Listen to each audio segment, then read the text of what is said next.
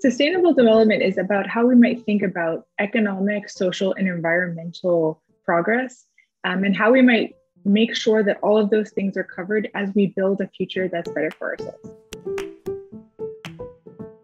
My name is Elena Lynch. I'm a Senior Research Manager at SDSN.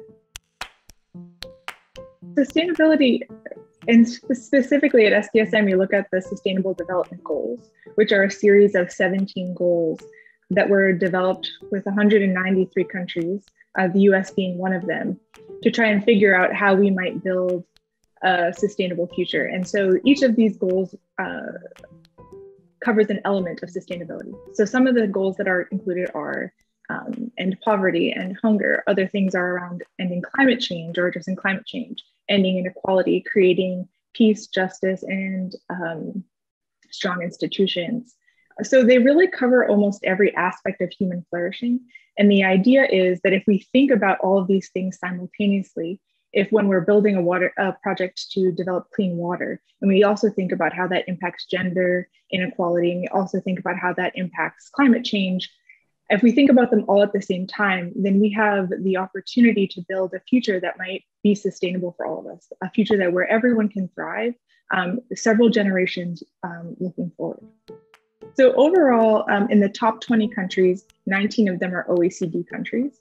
The top 3 countries consistently are the Nordic countries, Norway, Sweden, and Finland. They tend to bounce around a bit, but those are always at the top of the list. If we're talking generally about OECD countries, they tend to do better because they're high income countries. So they have more resources to address and provide for the needs of the people in those countries. They also have policies that work to provide service to cover basic needs such as health, housing, and infrastructure. And those are really the backbone of the SDGs. So that really contributes to their higher score.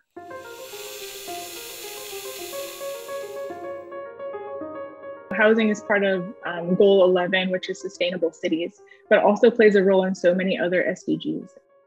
In the US, nearly half of households are rent burdened. So half of the people watching this are probably directly impacted by the affordable housing crisis that we're facing in the US. And this has implications across all sorts of areas. So that it has implications for students going to school. That has implications for women, particularly because women with children are most likely or often the first to be evicted. It has implications for climate change because how are we building new homes and where are we building them and with what materials? So all of these things are really intrinsically connected. When we look at hunger and hunger rates, which are increasing in the US, one of the major drivers of hunger in the US is that people are reallocating the money they might use for food to their housing. So if we were to address affordable housing, we'd also be addressing hunger. So I think it's baked in directly to what we measure in terms of rent burden, homelessness in the report, but it's also there in all sorts of other issues within the SDGs.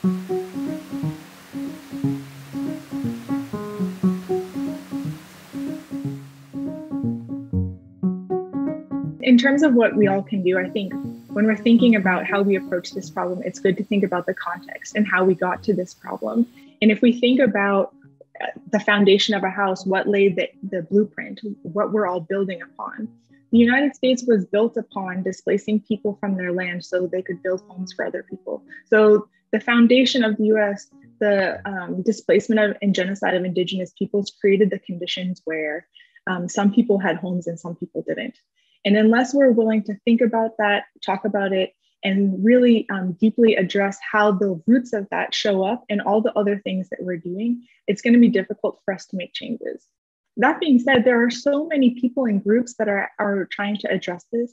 I'm thinking about a land trust in California, where people pay a tax or a small portion of their income every month to help create land that's communal land. I'm thinking of tenant co-ops where tenants are working together to think about how they might use collective power to have more reasonable rent. I'm thinking about workers' co-ops where workers are working together to think about how they might raise their own wages and make a livable wage so they can afford to work and to live.